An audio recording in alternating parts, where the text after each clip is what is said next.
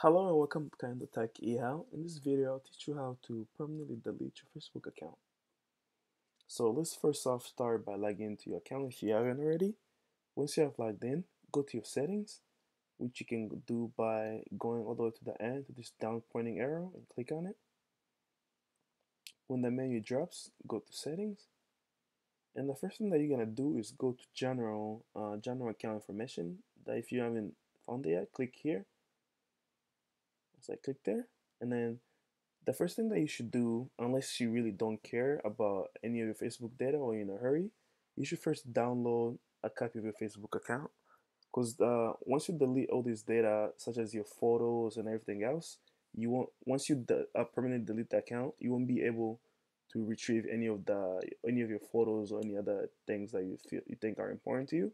So first, download a copy of your Facebook data by clicking there, and then click download, and then it will ask you for your password. Enter your password, and then now it's gonna it has download all my data, and usually some other times it will send you your data through your email, so that's something else. So once you have done the downloading, go back by clicking the back button. Okay, the next thing that you're gonna do is go to apps. So we're about to delete a Facebook account. I know I use Facebook to log into many different apps. So make sure before you delete, you'll be able to log into those apps without your Facebook account.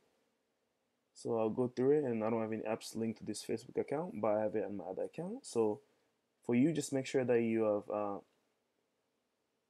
have a way of logging into those apps without Facebook, because we're about to delete our Facebook account. And then the very last piece is actually deleting the Facebook account. Facebook really, like, they try to give you a hard time, because even as you can see, I'll show you, there's no link to that will take you to deleting the Facebook account. So but I've grabbed the link from somewhere else, and I'll post it in my description. So go to my description after you follow the previous instructions, and you can click on the link that will show you, and it will take you to the leading page. So I've already gotten the link already. As you can see, I have in a tab here. So once you have clicked the link that I gave you in the description, you take you to this page, and it looks something like this.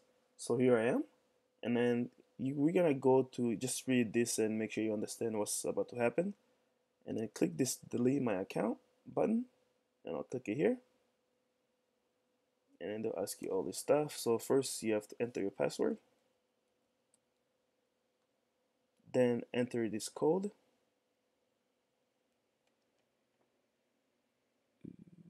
BJP2.